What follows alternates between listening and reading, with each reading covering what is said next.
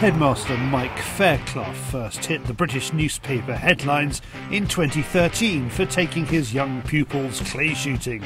This launch into the media spotlight could have gone horribly wrong, but it didn't. Helped by his eccentric styling and charm, he found plenty of column inches and airtime to explain his alternative teaching skills at West Rise Junior School in East Sussex. Alternative for some, but not all. There's an alarming rise in the reported cases of anxiety and depression in young people.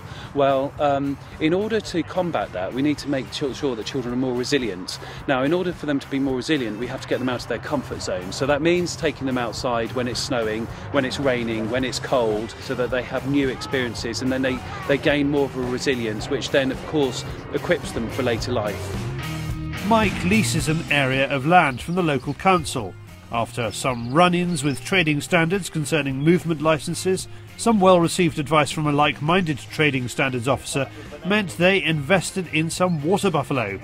We're on the site of the second largest Bronze Age settlement in Europe here. So 3,000 years ago, the ancestors of the children would have been hunting and fishing and living on the land here. So we wanted to replicate that actually out on the land. So the next day, Alex and I went off and came back with 6 water buffalo, which now roam across these marshes, and they sort of became the mascot of the school.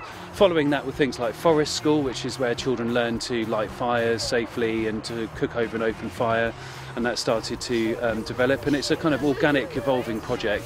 Mike says he couldn't do it without the support of the parents and his staff, and contrary to popular belief, there were no complaints about the students shooting. I've got the best group of parents you could possibly ask for, so they're all they endorse everything that we do. No one's ever been critical. They like their children being outside, they like their children learning new things, whether it's shooting, whether it's preparing game, whether it's learning to use fire or knives safely. They're 100% behind us the whole way.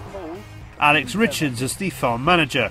His own children have been through West Rise and he believes you can see the difference. Children just need encouraging and encouragement. We've been basically teaching them how to prepare game, pluck pigeons, skin a rabbit, they've breasted them, they're cooking them, also understanding where their food comes from. Just doing that little bit extra, that achieving something themselves that they've never have dreamt of doing or even contemplated of doing. On another part of the ground, CPSA coaches are on hand to get the children hitting clays. Discipline and responsibility are again part of the lesson plan. For them it's an introductory to say actually you can do this all year round, regardless of what the weather's like, regardless of what the conditions are like. You can be outside and you can be shooting. The Countryside Alliance is right behind the strategy here and wants other schools to take the bull by the horns.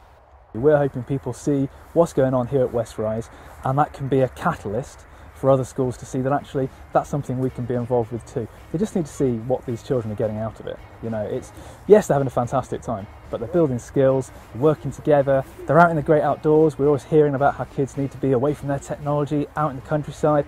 That's what's happening here. And yeah, if other schools can see this and go, you know what, we want a part of that, then that's job done. That's what we're after. If you like Mike's philosophy, he's just published a book called Playing with Fire, Embracing Risk and Danger in Schools. And it explains that the authorities don't stifle children's outdoor experiences. Schools do.